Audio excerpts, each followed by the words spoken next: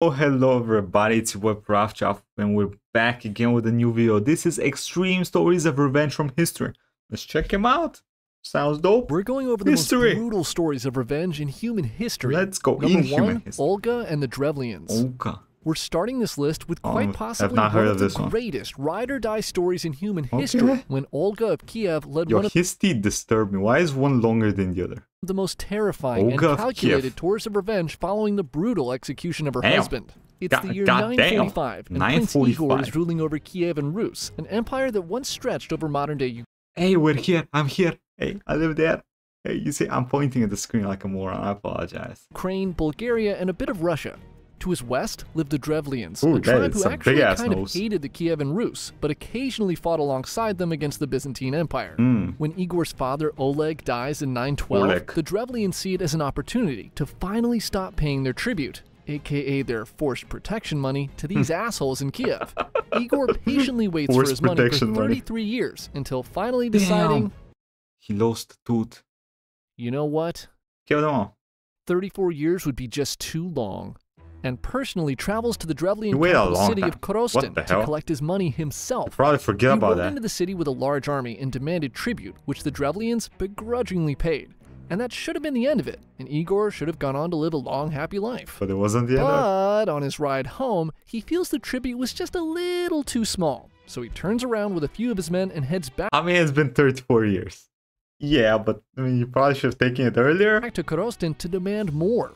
When Igor arrives back at the city and begins shouting his demands, the Drevlians surprisingly do not like this and immediately kill his men. God Igor damn. is saved for an extra horrific What happened to the big-ass army you had, Igor?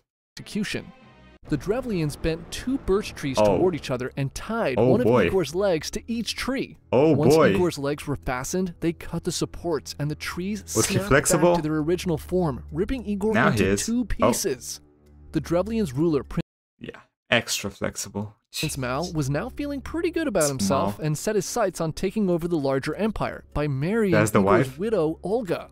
And this is where things all went downhill for the Drevlians. I'm gonna be honest with you, she looks like a straight-up mommy. Like, in all the good senses. Because Olga, she was the wrong person to mess with. Damn, look at that face. Yo! Prince Mal sends 20 of his best ambassadors to Kiev to inform Olga what had happened to her husband, and to propose that she marry him to combine. Hey, you know your husband? You might love him, you might not. It's the Middle Ages, doesn't matter. Yeah, we ripped him in half. Can you marry me? Their territory. Surprisingly, she seems to take this news well, and tells the messengers that they should go back to their boat to rest for now, and that tomorrow her men would bring them back to the city to get her. The next morning, Olga's men walk down to the shore to get the ambassadors, but instead of just leading them into the city, they pick up their entire boat with all 20 men still in it. The ambassadors are Bro, I don't think that boat can... What the hell? These were some strong-ass men. A boat with 20 people on it. There was probably a lot of men, by this hospitality. What service? They're being treated like royalty. Until the ride suddenly got Technically, her husband was royalty, so they might get treated like royalty, as in half. Really bumpy. So... See, all through the night, Olga had her men digging a huge trench, and when her men arrived... I don't think you dig with pickaxes. With the Drevlian ambassadors, she ordered them to dump the boat and all the men on board into this huge hole. She then orders them to bury these messengers alive. The Drevlians can do nothing as dirt is slowly piled on them, and soon they're buried alive. Oh, brother. But Olga was just getting started. Why are her teeth? She then sends... Why did you make her teeth like that? She looks hot in the picture. You made her a little female Dracula. Her own messengers to Korostin to ask Prince Mal to send his most distinguished men to Kiev to escort his soon-to-be bride. The Drevlians, not knowing what happened to the first group, comply and send a party of lords and powerful men as escorts. When they arrive in Kiev, Olga tells these distinguished guests to relax in a bathhouse her men had prepared, and that she would meet with them after they've freshened up. Her men lead the Drevlian nobles to the bathhouse, and once they're in, her men lock the doors and set the bathhouse and all the men inside on fire. Olga then listen, this is one of the things where it's not that bad, because you probably die from smoke inhalation way before you die from the actual heat, okay? So it's not that bad. You fall unconscious, you probably be like, on the floor, and then you die. More messengers to Korostin, asking Prince Mal to prepare for her arrival. She has one request. Sheesh. She wants a feast to mourn her late husband before the marriage. She killed The like 1,000 Drevlians, people now. again, not really knowing what's going on in Kiev, prepare a grand feast for Olga. Do they not have She spice? arrives, the party begins, and she encourages the Drevlians to drink and mourn with her. They do, and by the end of the night, the Drevlians are all properly hammered. Okay, no. Olga then orders her men to begin killing the now drunk and defenseless First off, why do they all have the vampire teeth? Drevlians. Damn. Surprise! Her men were sandbagging their drinks the whole night and were stone cold sober. Historians say Olga was seen cheering her men on as they went around slaughtering thousands of Drevlians, including Prince Mal himself. Olga then returned to Kiev to raise an army to finish them off once and for all. The Drevlians finally catch the hint that Olga maybe wasn't too fond of them when she returned to Korston with a massive army and began a siege on the city. For over a year, the citizens of Korston suffered with little food or supplies, until finally Olga sends a message saying basically, if you just pay your tribute, this can all be over. Listen, at this point, I would not trust a word out of this woman's mouth. If she was a Crusader King's character, she'd have like 26 intrigue. She's out of it. Don't trust her. 3 times, and not really wanting to be fooled again, the Drevlians say they will pay the tribute, but are scared that Olga will still kill them.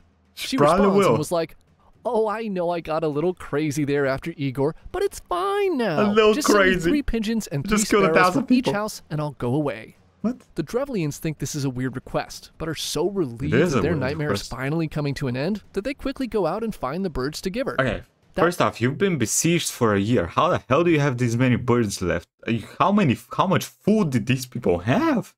Night, Olga has her men tie a small piece of sulfur bundled in cloth to each bird's leg. They set fire to the cloth and release the birds into the night. How's that work? Olga and her men watch 1,000 tiny embers fly off into the distance, and the birds go straight to their nests built on buildings in Korston. Oh my god, that's genius. Within hours, the entire city is a fiery hellscape. Olga watched the city burn to the ground and later claimed all Drevlian territory for herself. So yeah, they really should have just paid the tribute. Bro, she's a genius. It worked. Why didn't you do that earlier? Whatever. It worked. Number 2, Caesar and the Pirates. Oh, I know this story. I know this story. This one I've heard about. This is a dope ass story. Is one where I actually feel kind of a little sorry for the would-be. Actually, I don't know the details on the story. I know he got kidnapped. He told the pirates to let him go. They paid off the pirate bounty and then he killed them all. That's all I know about the story. Bad guys. It's the year 75 BCE, and a 25-year-old Roman nobleman named Julius Caesar was sailing the Aegean Sea heading to Rhodes. Along the way, his ship is boarded by Sicilian pirates, and Julius is taken captive. Now, becoming a hostage is usually a terrifying situation for most people, but in this for most noble or high-end people of that time, I don't think it would be that bad. It's like your family pays your tribute and you're gone. Case, I think the pirates knew right from the start they might have made a huge mistake. Yeah. The pirates take a look at Caesar with his fancy clothes and entourage and realize he's probably somebody important. So they set a ransom for 20 talents, worth around $2 million today, give or take $1 million. Damn. When Caesar hears this number, he's offended and demands that they up the ransom to 50 talents. He sends his entourage to gather oh my god, that's actual Roman confidence. the money to buy his freedom, and he would remain as the pirates' hostage until they came back with the money. The pirates then sail off with Caesar and just a few of his men to their island hideout. Now, aboard the pirate ship, Caesar simply refuses to be a prisoner. In fact, the entire time he's held hostage, he acts as if they were all on his ship, and these pirates are his men. He freely walks around the ship, eats with the pirates, joins in on their games, and even exercises with them. Damn. He shushes them to be quiet when they're being noisy, and every day he forces them to listen to the speeches and poems he's working on. And that is why the Senate's power is but an illusion, maintained merely by tradition and weak men. Rome needs a leader who can see beyond petty politics and guide her to true greatness, perhaps even by force if necessary. How did that go for you, Caesar? How did that go for you, huh? You guys are all fucking idiots, aren't you? Yes, they are. The pirates were confused, as they never had a prisoner behave in such a strange way. But they put up with Caesar because he was kind of charismatic, and he was also kind of their ticket to a huge payday. What did you do, It's Caesar? also worth mentioning that throughout his time as a hostage, Caesar would joke that one day he would crucify them all for this. Once you guys let me go, I'm gonna find you guys and crucify every single one of you. Hey, brother, that's not something to joke around. Why are you laughing? That is not funny. Totally serious. You're all gonna be so sorry. 38 days later, Caesar's men return with the 50 talents, and Caesar is set free. The pirates sail back to their island base with their huge jackpot to get drunk, having achieved financial independence.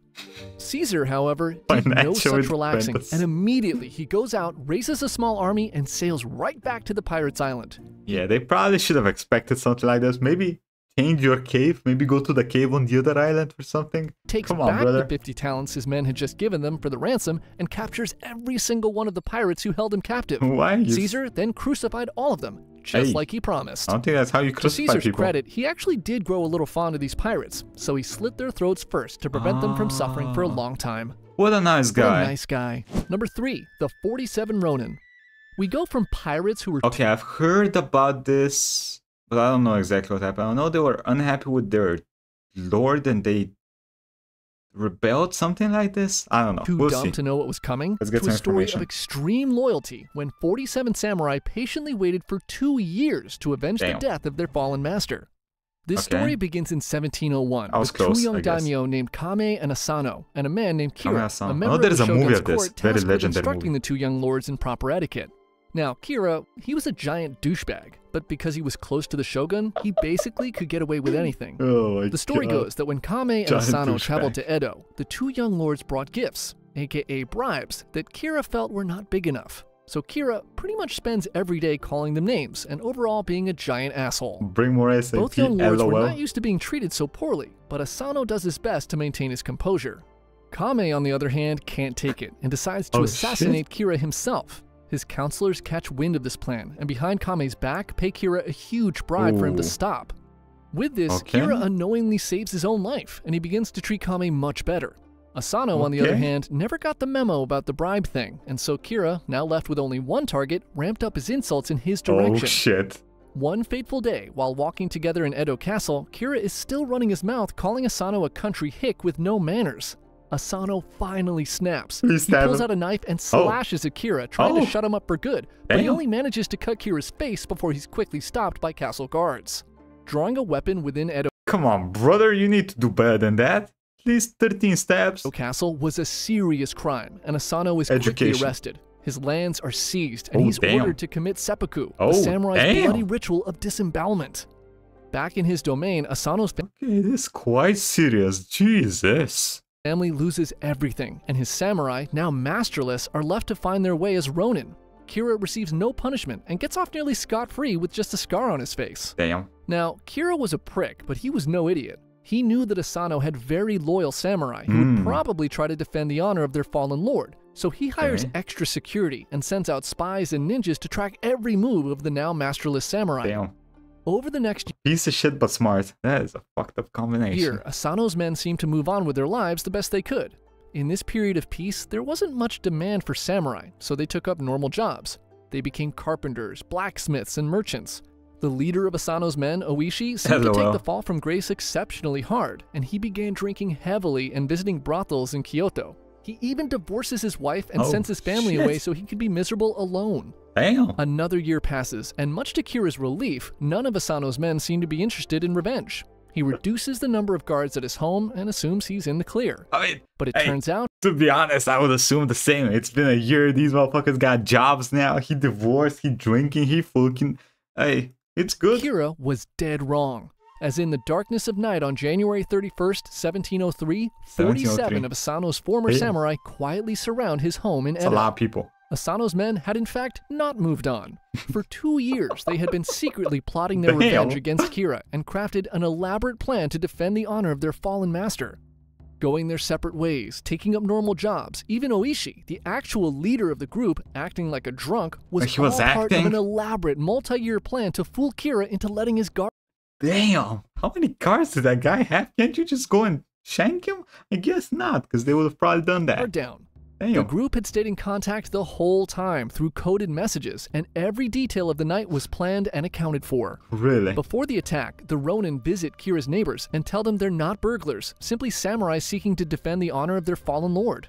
There would be no danger for anyone else. Unsurprisingly, all of Kira's neighbors hated him too, and no one did anything. Everybody hated that prick. To stop them. God damn. The Ronin take out the perimeter guards, and Oishi sends archers to climb onto Kira's roof as lookouts. With everything in place, the assault begins. Oishi beats a drum to signal his men to attack, and a group under his command stormed the front of the house, while another group led by his 16-year-old son stormed the rear. Oishi's son, 60-year-old son in those times, I guess, breaks through first, but is quickly joined by Oishi's group. The house erupts into a bloody battle, with the Ronin cutting down Kira's guards left and right.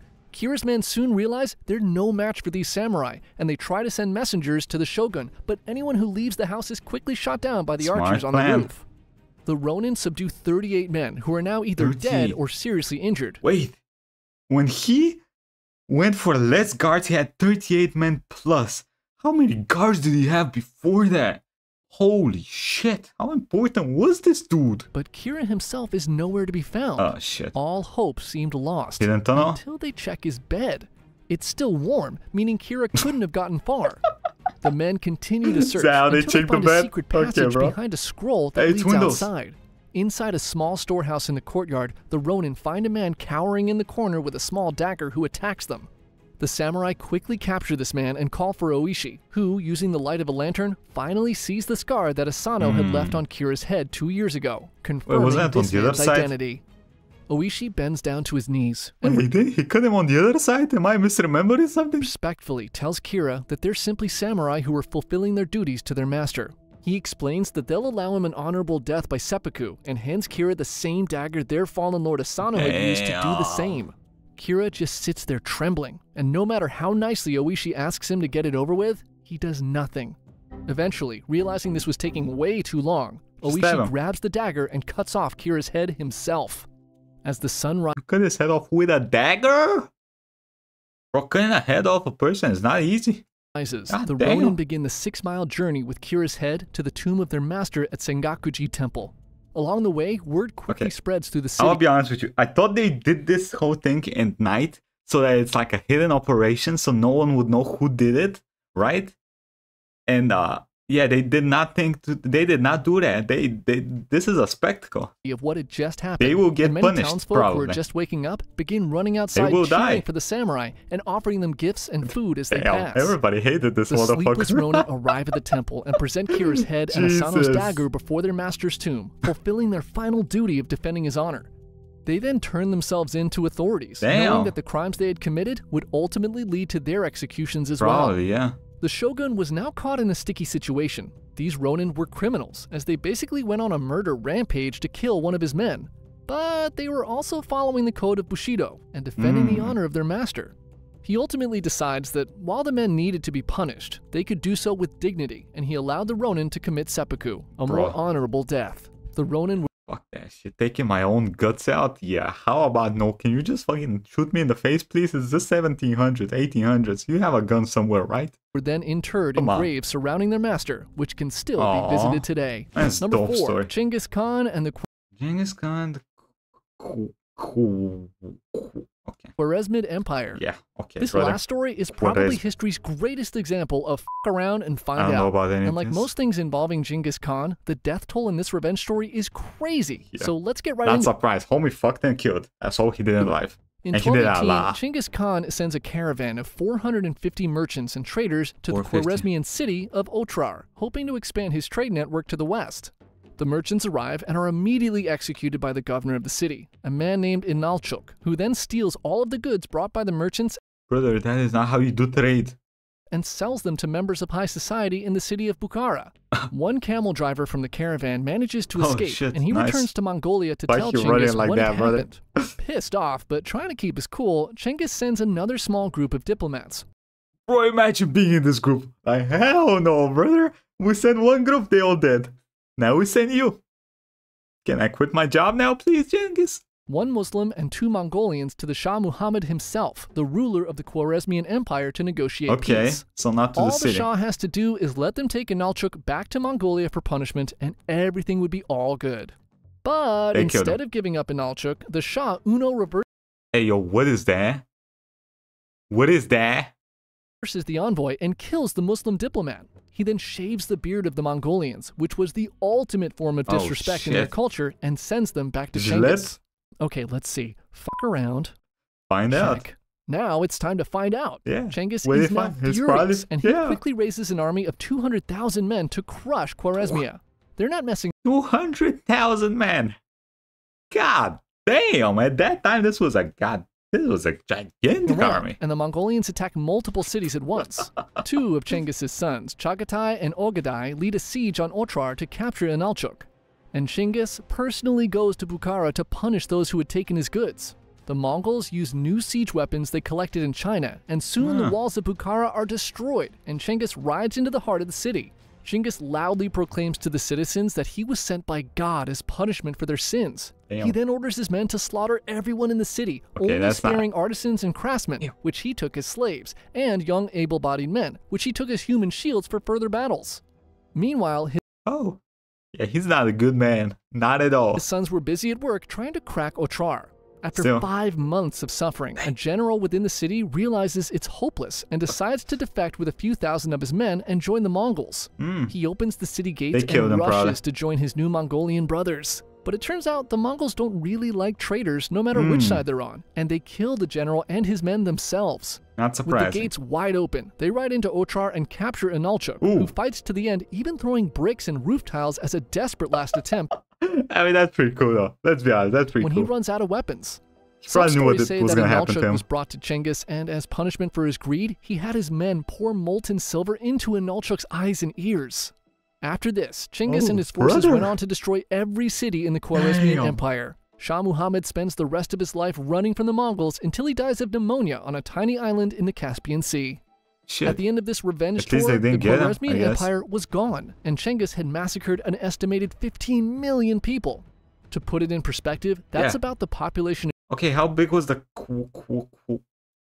empire then? Khwarezmiat. Of New York City, Los Angeles, and Chicago combined. Damn, it's a lot of people. Okay, well that was cool. I hope y'all enjoyed this, and let me know what y'all think. Check out the stream later on today if you're interested in Elden Ring content, and have a good day, everybody. Bye bye. Hey, like, comment, subscribe. YouTube stuff.